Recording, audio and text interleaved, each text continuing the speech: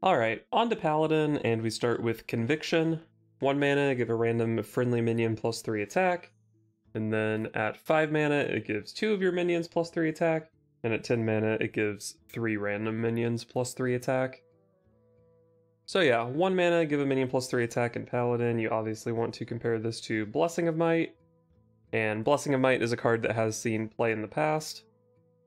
And I think Conviction might just be a better card. Of course, there's the downside that it's a random friendly minion instead of a targeted one.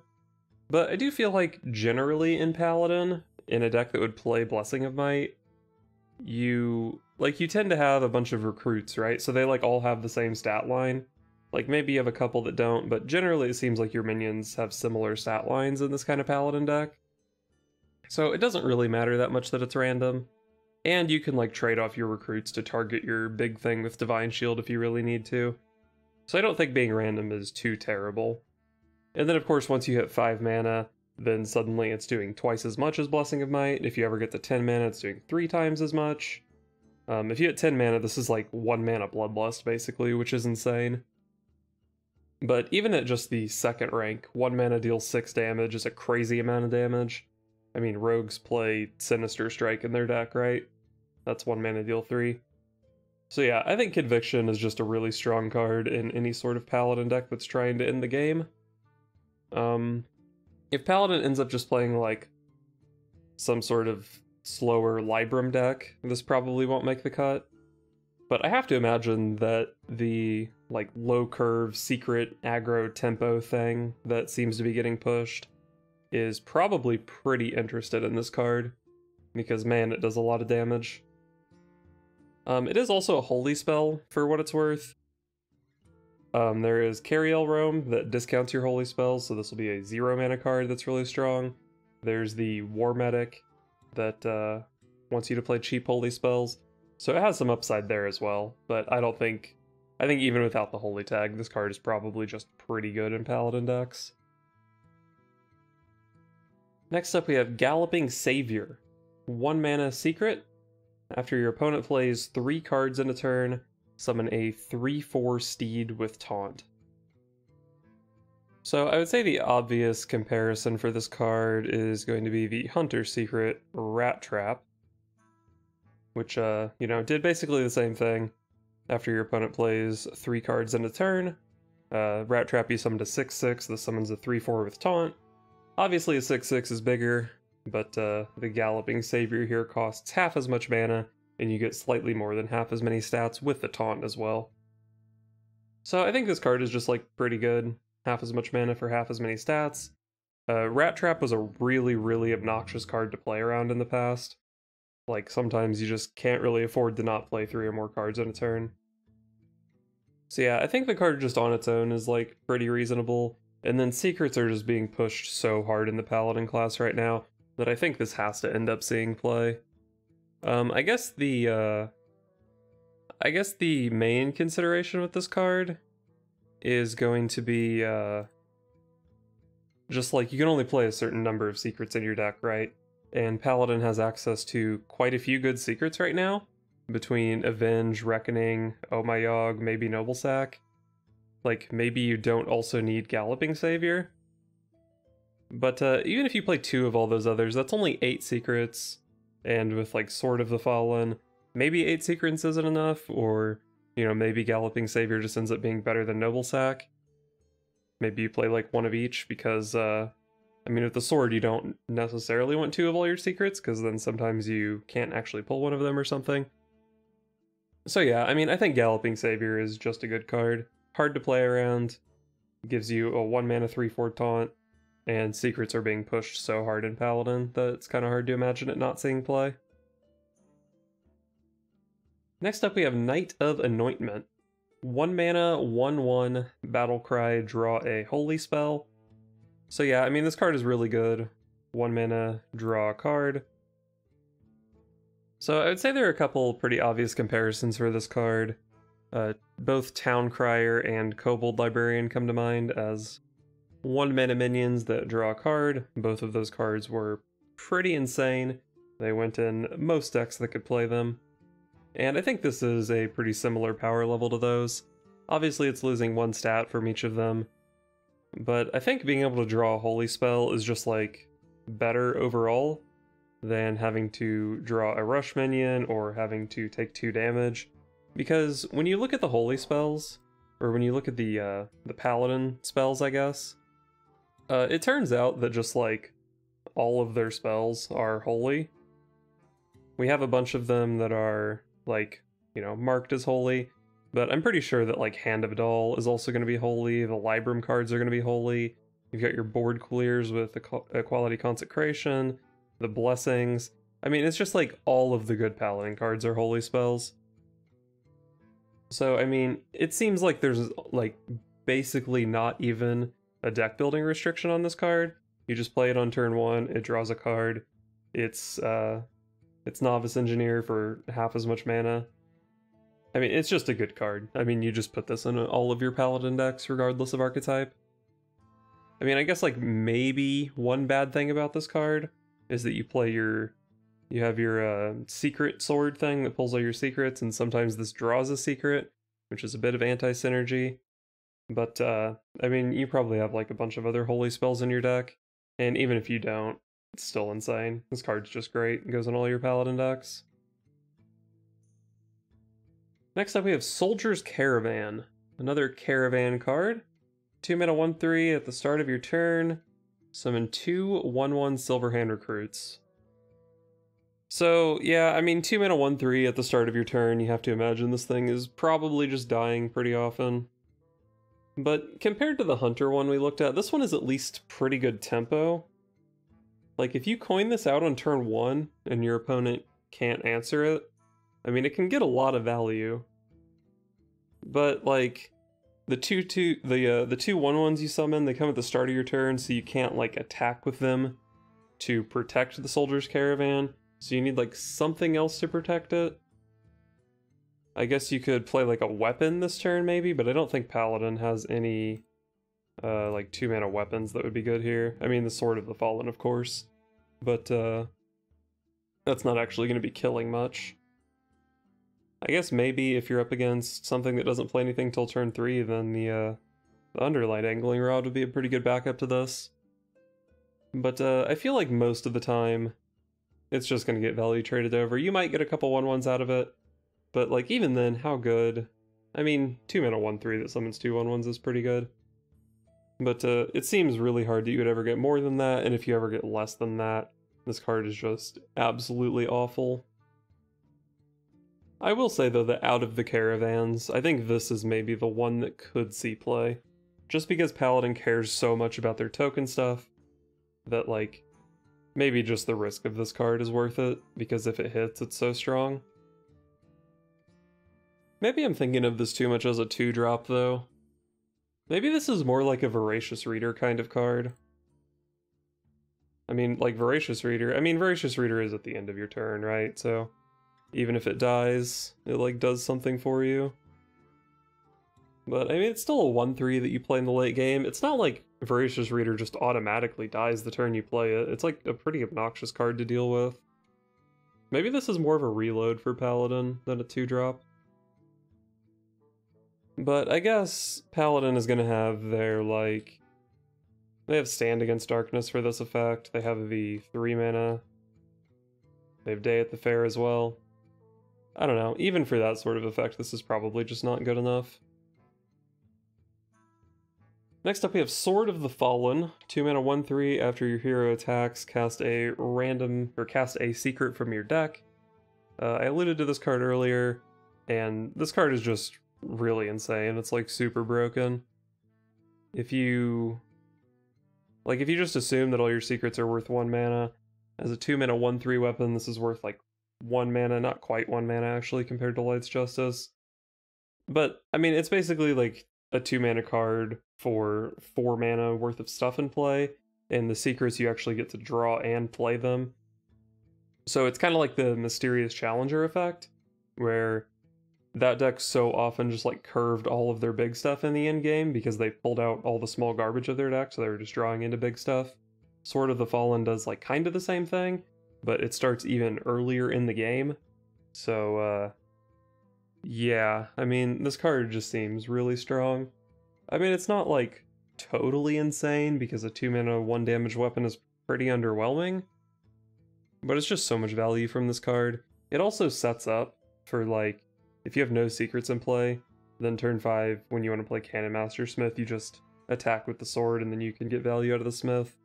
There's another Paladin card, or there's actually a couple other cards that come down on turn 3 that care about secrets. I mean, this card's just insane. People are calling it the best card in the set, and for good reason.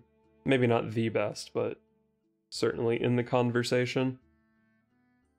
And yeah, because of this card, you probably just play like all of these Paladin secrets.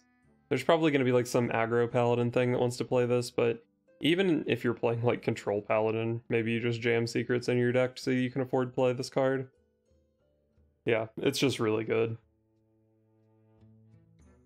Next up we have Northwatch Commander, 3-mana 3/4, Battle Cry. If you control a secret, draw a minion. So yeah, I was talking about this card with the sword. If you have the sword in play, then this card is just always active on turn 3. And then it's 3-mana 3/4, Battle Cry, draw a minion. And I think it's actually pretty good that this is draw a minion instead of draw a card, because then you're not drawing your secrets when you already have a Sword of the Fallen in play. And just generally, you'd probably prefer not to draw your secrets in general. So yeah, I mean, there's not really much to review about this card. If you're playing secrets in your deck, you just play this, and you're probably playing secrets in your deck because you're Paladin and can play Sword of the Fallen. So yeah, I mean, it seems like all this secret stuff is pretty much just going to dominate the Paladin class for the foreseeable future, I would say. Alright, so that's all of the Paladin cards that I hadn't reviewed previously, but I guess just for completion's sake, I'll touch on the ones I have reviewed already. Cariel Rome, 4-mana 4/3 Rush Divine Shield is already a good card. It has the upside of discounting holy spells in your hand, and like all of the good Paladin spells are holy spells. So yeah, I mean, this card's just insane. Invigorating Sermon. I think Keleseth, that doesn't come down till turn 4 and doesn't have a body, is probably just too slow. It's a nice little bit of a board buff, but I think like Conviction is going to do that better. I think this just doesn't do enough at the point in the game that it comes down. Veteran War Medic, I initially reviewed this pretty positively because it's pretty easy to get cheap holy spells between Cariel Rome and like Libram of Wisdom, and even just like playing things for 1 mana is fine. So it's just like Violet Teacher with a massive upside. But man, they have made so many strong Paladin cards this set that I actually don't know if you can afford to play this card. I think it's strong, but it's just like you can only put 30 cards in your Paladin deck, and Paladin has some crazy shit. And then finally Cannon Master Smith. It's basically just a bad petting zoo, but with as hard as Paladin is pushing secrets this set, I think Petting Zoo is just a good I think Bad Petting Zoo is just a good Paladin card. So yeah, and with the Sword of the Fallen in particular, the synergy with this card is just so insane. So yeah, I think Cannon Master Smith is probably going to be pretty good. And then moving on to Priest, I think I also already reviewed 4 Priest cards. I'll just power through those real quick so we're all on the same page. But Desperate Prayer, 0 mana heal 5 to each hero. I mean, as Priest, you don't care about healing your enemy, so it's just 0 mana heal 5 to you. There's some other Priest cards in the set that care about healing you, and even if they didn't, it's just a lot of healing to shut down an aggro deck, and then, you know, you like play a taunt, and it's going to be pretty hard to die. It is a very low value card, which Priest is like losing their Galakron, so they might not be able to afford playing that. But with the new like dragons in the core set, they still have like Sethic Veilweaver. I think this card is just going to be pretty reasonable. And then we have Condemn. I think this AoE is just like all the breakpoints on it are so bad. Up until turn 4 it only does 1 damage, and then like finally on turn 5 you unlock Consecration, but Consecration in a class that doesn't have equality effects. I think the breakpoints on this card are just pretty underwhelming. And then we have Priest of An-Shee. So this is a card that combos with Desperate Prayer. If you play it as a 5 mana 8/8 taunt, that's like pretty freaking insane. You can set that up, as I said, with Desperate Prayer, like maybe Lifesteal. I don't know. But like even if you're just playing it as a 5 mana 5/5 taunt, I think that's like pretty fine in a lot of situations. So overall, I think this card is just like pretty reasonable. Maybe not a top 30 card for your Priest deck, but something you consider, I would say. And then the last of the priest cards I've already touched on is Light Shower Elemental. This card's just really good. It's just a ton of stats, a ton of healing, all wrapped up into one card. It's good for N'Zoth as well. It's a 6/6, which it's like rare for priest to have minions that can actually pressure the opponent. So yeah, this card is just good and probably goes in most slow priest decks. But now, let's finally move on to some priest cards that I haven't reviewed yet. And we're going to start with a legendary Xyrella. 4-mana 4/4 Battlecry. If you've restored health this turn, deal that much damage to all enemy minions. So yeah, the obvious combo with Xyrella is going to be Desperate Prayer from this set. So 0 mana, you heal 5 to each hero, which means Desperate Prayer actually can be healing for up to 10. And then you play Xyrella, and it AoEs for, 5-10 damage, which is an insane AoE, particularly on turn 4. Now, as Priest, on turn 4, is your opponent's health going to be below 30?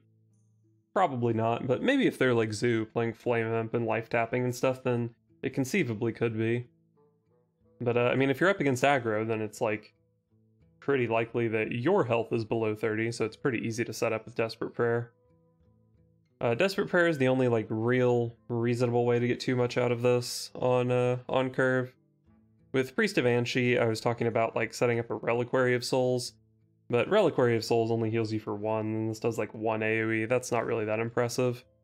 The only lifesteal thing that would be really good with this would be like Apotheosis, and if you have an Apotheosis minion, then you're probably not real crazy about AoEing everything for 3 damage or whatever, because your Apotheosis minion is just going to die.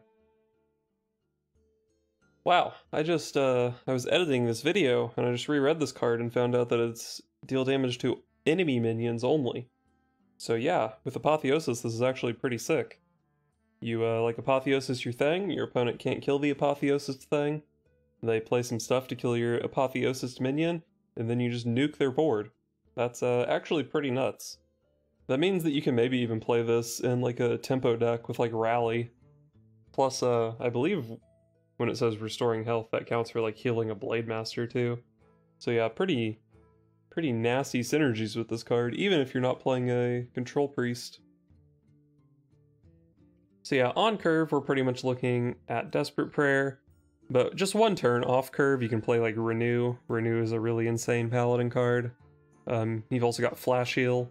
And, turn 5, dealing like 3 AoE is pretty reasonable, dealing 5 AoE is really strong. So yeah, I mean, that seems pretty fine. But, I mean, this isn't a card that you have to play on curve. You can just, this is the kind of thing that maintains relevance for the rest of the game. And then, like turn, 7, you can Hero Power, Flash Heal, and then AoE for 7. That's, like, pretty strong. So yeah, I mean, it's just a good card. Sometimes it's really good on curve, and it maintains its relevance late into the game. So yeah, I think, like, I was a little bit iffy on whether or not Desperate Prayer would see play, but I think Xyrella is it's a pretty strong incentive to put the Desperate Prayer in your deck. So yeah, I like this card a lot. Next up we have Power Word Fortitude. 8 mana, give a minion +3/+5, costs 1 less for each spell in your hand. So if you can discount this 4 times, then I mean, it's basically Blessing of Kings, right? If you can discount it that much. And Blessing of Kings is a really, really strong card, right? It has seen a lot of play in Paladin. But this card's weird though, right? Because typically in your Blessing of Kings deck, you want to be playing, minions, so you can buff them with Blessing of Kings. But Power Word Fortitude wants you to be playing a ton of spells in your deck. So, like, if you're just tempoing out 2-drop into 3-drop into Power Word Fortitude, then, like, how likely are you to have 4 spells in your hand? It seems pretty unlikely, honestly. And realistically, like, even if you're curving out like that, how much better is Power Word Fortitude than just, like, sticking Apotheosis on your minion? It's probably not that much better. And then if you're getting... Is Psyche Split still in Standard? Yeah, Psyche Split's still in Standard, so if you only have 3 spells in hand, Psyche Split's just way better. we actually still have power infusion. So it's just like, I don't know, it feels like Priest has better buff cards. Does the deck that even wants to play this, like, can afford to play this many spells? Seems kind of weird. Like, maybe you can play this in, like, Miracle Priest with Nazmani Bloodweaver. And, like, that deck plays a ton of spells, so this is going to be pretty cheap. Maybe you just play this as, like, another cheap spell in that deck? But I feel like that deck cares so little about the buff that it's probably not going to see play. I don't know. I think this card is just, like... I mean, like, the power level of the card is theoretically fine. It just seems like it lines up in a really weird way in the Priest class, so it probably won't see much play. Next up we have Void Flayer, 4 mana 3/4 battlecry. For each spell in your hand, deal 1 damage to a random enemy minion. So this is another Spell Priest card, but this is one that I think actually has some potential to see play. Probably want to compare this to Dynamatic. Okay, yeah, I figured out how to spell it. Dynamatic, which was a warrior card that saw a lot of play. Same stat line, 1 more mana, and it dealt 5 damage, which ended up being quite good. So Void Flayer, I mean, let's say this needs to deal 4 damage to be good, I guess. 1 less mana, 1 less damage, maybe like somewhere in between 3 to 4 damage is what you need out of this. I mean, I guess that's pretty reasonable that in your hand you'd have like a Desperate Prayer and a Holy Smite, maybe a Renew, Shadow Word Death or something. So yeah, I think it's like pretty reasonable that a Control Priest would have this many spells just sitting in their hand. And compared to the Power Word Fortitude, if you're just playing like some Sethek Veilweaver nonsense, you're probably just gonna have a bunch of random garbage in your hand for the rest of the game anyway, even if it's not like cards you're planning to play, then you can just use those to activate the Void Flayer. That's like pretty reasonable. So yeah, I think like, and compared to the Power Word Fortitude, like you don't need to have a board for this, right? Like that's the thing, like Priest can have a lot of spells in their hand, but they're not gonna have a board to go with it necessarily. So yeah, that's where I think the Void Flayer kind of separates itself as a Spell Priest card. And Priest is losing Breath of the Infinite, so they could use some more AoE. This seems like it fills that role pretty nicely. I think this is just going to be like the better new Priest AoE than Condemn. So yeah, I mean, card is just pretty good if there's a Control Priest deck, I think. Next up we have Devouring Plague, 3 mana, lifesteal, deal 4 damage randomly split among all enemy minions. So yeah, I guess you compare this to like Penance, which I believe is rotating. So yeah, compare it to Penance. Penance is 2 mana deal 3, this is 3 mana deal 4, which +1 mana for +1 damage isn't necessarily a great trade-off. But when you have lifesteal, that 1 damage is worth a little bit more than 1 damage, right? And Devouring Plague compared to Penance can kill, like, a Gibberling board from a Druid, or it can kill, you know, like a Spy Mistress that's hiding in its stealth, or Spy Mistress plus Greyheart Sage. So I actually think this card is pretty good. It's a pretty flexible AoE, it clears like all sorts of boards that Priest would care about, and even if you do end up getting kind of a bad split on this card, the healing kind of offsets it. Like if you, they have like 2 1 health things and a 3 health thing, you probably want to kill the 3 health thing, but even if you don't, you still heal for 4, which is pretty nice. I think this is just a solid Priest removal spell. I talked with the previous card that Priest was looking for a Breath of the Infinite replacement. This might be more so the Breath of the Infinite replacement. Comes down on the same turn, and it kills a lot of the same kinds of boards, although not quite as many as Breath of the Infinite. Also worth noting that this has really good synergy with Flesh Giant, because I believe at least that each of the missiles heals separately. So I think this is just going to be 4 instances of healing for Flesh Giant, which is going to make this card really easy to play for a small amount of mana. I don't know how much support Flesh Giant Priest really has in Standard right now. But, like, we're losing Grave Rune. But you can always copy it with Psyche Split. Could be pretty good. But yeah, I think this card is just a good Control Priest tool. Next up, oh boy, we have another Caravan. 2 mana 1/3. At the start of your turn, copy a spell from your opponent's deck to your hand. I think this is definitely pretty underwhelming. I think even as far as Caravan cards go, this one is not very good. I think Priest just has better ways to gather random stuff from the opponent's class, or the opponent's hand and deck, rather. Wait, are we actually losing Thoughtsteal in the core set? Wow, we are. Interesting. But, this still seems a lot worse than, like, Psychic Conjurer. Seems worse even than playing, like, Draconic Studies. And as a Priest in particular, I don't think your 2 mana 1/3 is surviving very often. But I will say that if you're playing some buff stuff in Priest, then like this ends up being a really good target for Apotheosis, or maybe even like Dragonmaw Overseer. But yeah, I mean, I think it just seems like a card that you're going to play on turn 2 in your Priest deck and it's just going to die. And then finally for the Priest class, we have Serena Bloodfeather. 2 mana 1/1 with Battlecry. Choose an enemy minion, steal attack and health from it until this has more. So the way this works is basically the attack and health stealing are independent. So, like, say this goes up against a 3/2. You target a 3/2, you steal one of each of its stats. So now you have a 2/2, and they have a 2/1. So at this point, your health is higher than the opponent's health. That means you stop stealing health, but because your attack is tied, you still steal another attack. So you end up with a 3/2 versus their 1/1. I believe I've explained that correctly. But yeah, anyway, this just seems like sort of a solid 2 mana Priest pseudo removal thing.